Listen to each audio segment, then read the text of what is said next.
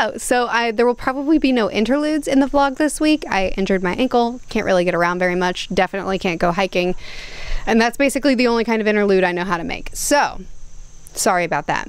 I'll try to heal so that you can have some interludes next week. So I started the 3-body problem. I'm reading it on ebook, so I can't hold it up. I mean, I guess I could show you my Kindle. But anyway, I started the 3-body problem. I just finished part 1 and I'm already completely in love with it for all the wrong reasons. So this takes place in China in the year 1960, or at least part 1 takes place in China in 1960, and the setting is at the beginning of the Cultural Revolution. So it begins with some high intensity confrontation about certain teachings that are being taught in classroom settings that, like, no, that's not the kind of thought that we're supposed to be having right now. So a lot of very, like, high tension social situations because of what kind of independent thought isn't allowed.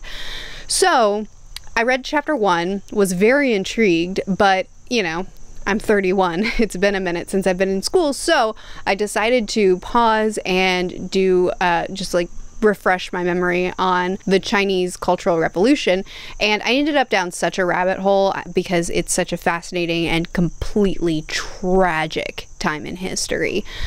So I ended up researching that for a little while, and I stumbled on a nonfiction that is written by someone who survived the Cultural Revolution, and it's a first-person, you know, documentation of what happened. So I started reading that. But then I did come back to the 3-body problem, and the rest of part 1 takes place in this setting. And so it's fascinating to me as a historical fiction. But this is a sci-fi book and there's aliens involved. So now part 1 is done and we're entering the sci-fi setting. We're actually shifting gears into that sci-fi element. So I'm trying to shift gears in my mind too, and I'm just making sure to be reading this nonfiction alongside it so that I'm not... So the side of the story that's interesting to me, this historical side of a very fascinating and tragic time in history, I'm getting out of the nonfiction so that I can get everything that I'm supposed to be getting out of the 3-body problem. I don't know if this nonfiction would be interesting to anyone but myself, but I'm enjoying it, and it is giving me more context around the setting and this period in time that the 3-body problem is set in. But anyway, the 3-body problem is translated by Qin Liu, which has quickly become one of my favorite authors. He wrote The Dandelion Dynasty, which I've technically already started book 3 for, but I'll wait until I'm a little bit further into it to talk to you about it because it's 1,000 pages long, so I'll be reading it for a while. And Qin Liu has added to the book, to the 3-body problem, to his translation of it, a lot of editor's notes as well. So when you come across a term that was used at the time, at least in the ebook, you can click that footnote, and then Qin Liu has given context. So you don't have to do I mean, you can do all the independent research you want, but you don't have to do a ton of independent research to keep up with what's happening in the story and have the context that you need, which I think is just so useful as a reader. And already there's been a lot of introspection within the book itself as well about the state of humanity and about what causes, like, reflection of human nature, what causes societies and individuals to get to a certain point within the novel itself, which has also been really fascinating. Oh my goodness, some amazing lines of introspection on humanity within just this one part that I've read so far. I'm already loving it. I'm already so hooked, and I'm not even into the sci-fi part of it. So I mean, I could come back to you in the next clip and tell you something very different, but so far I have loved the setup of this novel and the research trail that it's taken me down as well. Anyway, welcome to the vlog.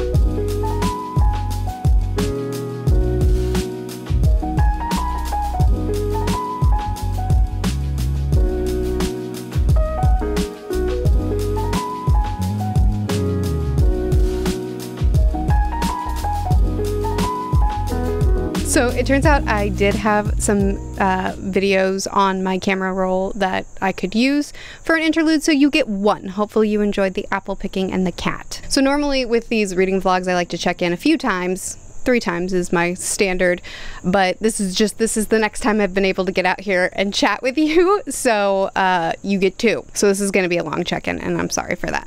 So the 3-body problem, I finished it. I don't know how to talk about it, especially spoiler-free. It's a tough one because it's such a slow unraveling, but I will give it a go. So as I said in the first clip, the setting of this novel is during the Chinese Cultural Revolution. So the book opens up with really brutal and tragic scenes, an overlying feeling of fear, where certain ideas and science is denounced, and if you talk about it, if you teach it, then people will turn on you for fear of their own life. If certain ideas are shared and talked about in quiet, if that's revealed, then friends will turn on friends to preserve their own lives. It's a very tragic time in history, and it's a very tense setting that this book opens with, and that is the continued setting throughout what is otherwise a hard sci-fi novel. So from the jump, I was engrossed in this book just because of such a tense cultural setting. Then add on to that the fact that the 2 main perspectives that we follow, Yi and Wang. So Yi has just experienced a tragedy in her own family because of this cultural revolution that we're in, and she's sent off to a re-education camp, but ends up instead getting the opportunity to research or try to she's sent off to a secret program regarding extraterrestrial life. Then we have Wang, who is a scientist in a specific field and gets the opportunity to work on a project where people are trying to combat against an unnamed enemy. But there's also this layer of it where multiple people that have been on this project who have tried to work on this and uncover certain things have taken their own lives in the midst of what they've learned. And in his perspective, we have these scenes where, for instance, he encounters a countdown that's happening, but it's only happening to him. He's the only one that can see it. And there's physical experiments that he does. There's physical things that he tries to do to understand why this is happening, what's happening, and why it's only happening to him. And he does these things that when other people do it, they get different results. It's only him. I'm trying to keep things so vague because it's such a tense scenario. It's such a tense setting that we're in, both the setting as well as the things that are happening to these individuals, that and it's such a slow uncovering that I just want to not spoil it. It's so interesting because so much of this book is people sitting in rooms having conversations, and yet it's so tense. It's a book filled with tension, with twists, with reveals, and with questions, philosophical questions. And it takes this idea of potentially contacting other life forms, potentially a first contact sort of scenario, and it takes this idea and shows many perspectives, many human responses and human thoughts of, do we even want this? Is this really something that should we just run away and hide? Should we just make ourselves as undetectable as possible? Or is this something that we would want to pursue? Is the human race even worth saving, or rather preserving? Is the human race even worth preserving, or should we just start over, just try again, just forget it all? This is a hard science book, and everything is explained to the nth degree. Every idea, every theory has hard understanding of how it all comes about. Now, did I understand it? I'm not even going to try to pretend I did. I'm not even going to try to pretend I understood half of the hard scientific discussions had in this book, especially near the end. There were pieces that I was just like, I'm sure that's smart. I wouldn't know. There are pieces of the book that are very stop, let's talk theories for a while, which for me, I don't mind so much because, you know, it all goes over my head. So it's like, we'll get back to the plot eventually, but I could definitely see that being a deterrent. Just the same, the characters in the book are not, that wasn't a priority. The priority in this book was the plot and the ideas and the philosophy, I think. I don't think the characters were really something that are going to feel satisfying for a character-driven reader, which is funny because that's me. I'm very much a character-led reader, and there have been many classic sci-fi books that are more ideas and philosophical books. Some that I connect with and I run with and I love, and some that I drop out of because or disconnect from because I'm just like, what's to latch on to here? I feel at arm's length the whole time. But with this book, one would think that I would feel at arm's length, except that the ideas were so fascinating and the tension was so strong and the setting was so tragic that I latched onto it from the jump. From the first chapter, I couldn't get enough, even though I wouldn't say that, be it the two characters that I've mentioned or the side characters that are also very relevant to this story and get plenty of page time and plenty of philosophizing themselves, none of them I would say are particularly strong characters, but I don't care because I was so engrossed in the setting and in the ideas. Does that make sense? There were scenes in this book that were downright chilling, and I'm finding it difficult. I've already disrupted my TBR for this month because I decided to just read the Shattered Seed trilogy on impulse, and I'm having a really hard time not disrupting it again to blow through this trilogy as well. I won't, because I have a couple people that would like to continue the trilogy with me, so we'll read book 2 in October. But this was, I really enjoyed this, even though so much of it went over my head. Far smarter people could probably explain this book to you far better than I could. But my dad, who's a very technological and scientifically minded man, is gonna love this. And I did too. Anyway, I've also been reading that nonfiction. So it's a very popular book. You may have heard of it. It's called Wild Swans, $3 Tales, I think is what it's called. I'm about halfway done with it, and it too is extraordinary, and it's been wonderful to read side by side with the three-body problem because of the setting of the three-body problem and the setting of this nonfiction. I'm learning so much. So this is a biography of 3 generations during the time of the Chinese Cultural Revolution, starting with the author's grandmother, who was her part of the story that we primarily hone in is pre-revolution. So she, at a very young age, was given away by her father to a warlord as a concubine of his. And we follow her through her upbringing. We learn a lot about some of the cultural traditions of marriage and of concubines and their role in the household. Her as a young mother who had to surrender her daughter to the household for a period of time. Even things like, we learned a lot about feet binding. It's a look into her grandmother's life, as well as her escaping that life and raising her daughter. Her daughter, who during the rise of Mao, the very slow and quiet rise of Mao, the ideas of women's liberation and more respect for women that the communist regime was bringing in appealed to her.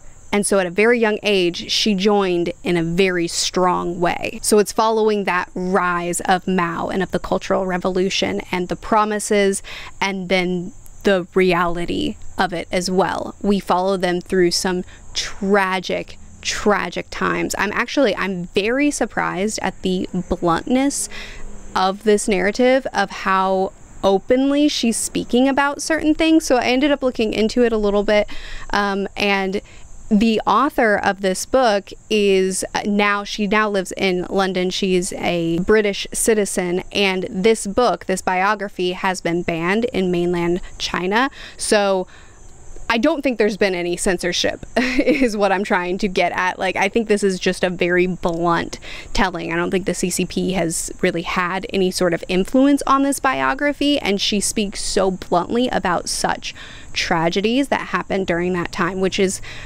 so enlightening and tragic, as well as incredibly fascinating. And there's so much strong family ties in this that are inspiring, and how devoted they are to one another. There's just so much in this. I'm only half done with it. I'm not finished with it, but it's been such a great companion to read alongside this sci-fi, just to give me more context and to continue to just enrich that setting that I've been reading about in the Three-Body Problem. It's just been, oh my goodness, it's been such a fascinating reading week for me. And again, it's hard for me not to just go straight into the sequel of Three-Body, because I'm still reading this nonfiction, and so I just would like to continue in the vibe that I'm currently in, but I'm already behind on the buddy reads that I've set up. So that's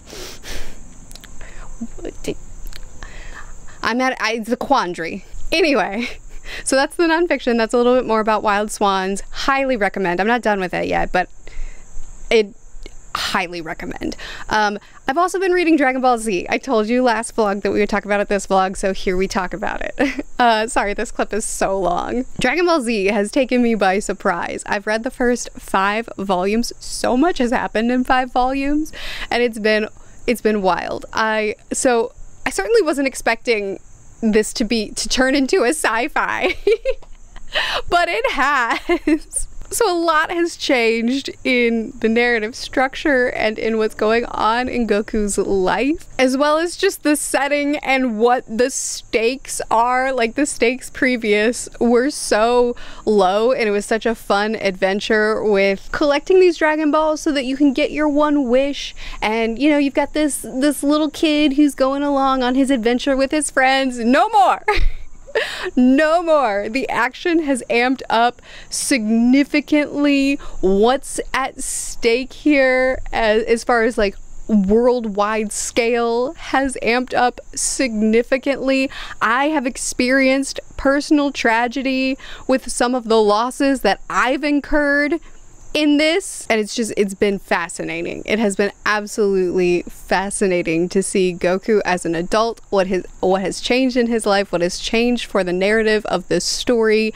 I have enjoyed it. It's been just as goofy, but in a totally new way. So I'm going to be continuing to read Dragon Ball Z as well as To Your Eternity, and I'm enjoying both very, very much. But that's everything that I read this week. I read The Three-Body Problem. I started Wild Swans, and I've been reading Dragon Ball Z. I'd love to chat with you about any of these in the comments if you're interested. I post videos every Tuesday and Thursday on this channel, Mondays and Fridays on the other channel, which is always linked in the description. I'll see you again soon. Bye.